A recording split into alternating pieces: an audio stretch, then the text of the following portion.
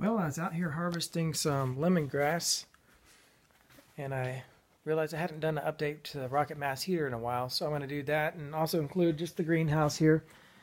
It's getting to be the middle of November here. We've had mid-20s outside at night, and these are the tomato plants, about 8 feet tall, and lots of green tomatoes.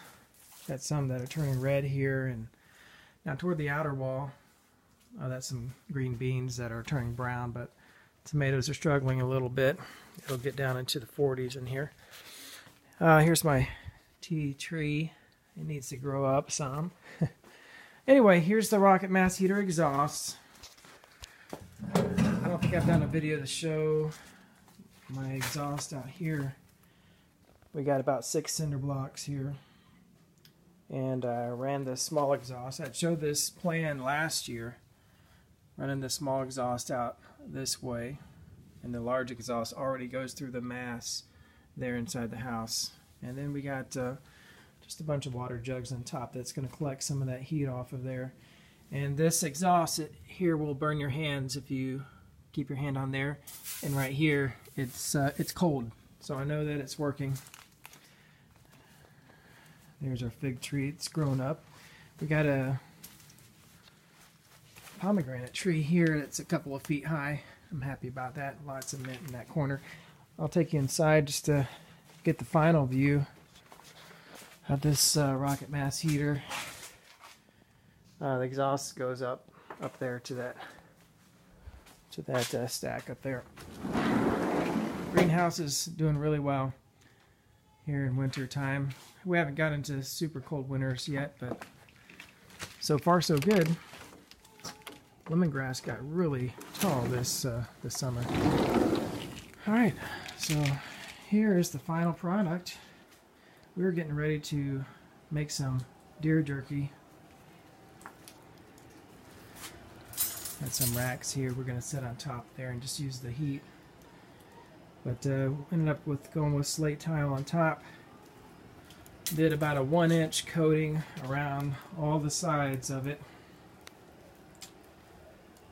I can just feel the heat radiating off of there. Really hot. The coating on the side is not a pure cob. What I did was I collected the red clay, that's the orange clay that's in this area here, and I mixed 1 part clay to 1 part concrete, and it was a special concrete that resists cracking.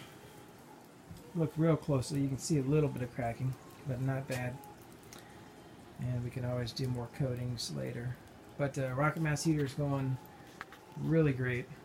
Right now, it is heating a 3,000 square foot home, all on its own. And it's warmed up here during the day. It's in the 40s, but so it's not too terrible outside. But this thing puts out a lot of heat, and I got this fan air purifier blowing over the barrel there, just to pull the heat off there. Now right behind the barrel you'll see a air filter, and that's just where the air gets sucked into this room, which I guess I haven't showed before. This is our workout room, utility room.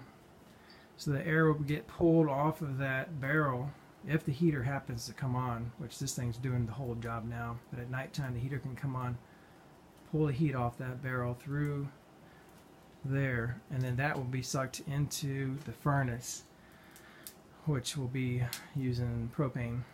So we get just a lot of extra heat. So everything's going to work efficiently together. We're just using what we got here. And really happy with the results from the Rocket Mass heater. You have to babysit it a little bit.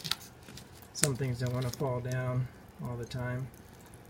But, and we just got super hot coals in there. It's not really loud right now, but when you get a bunch of smaller pieces in there, you can hear the rockety sound. Anyway, that's our update here, mid-November 2017. Rocket Mass heater, and it's warming that thermal mass here in the greenhouse and helping to regulate the temperatures in here at nighttime. And so far so good. We're doing well.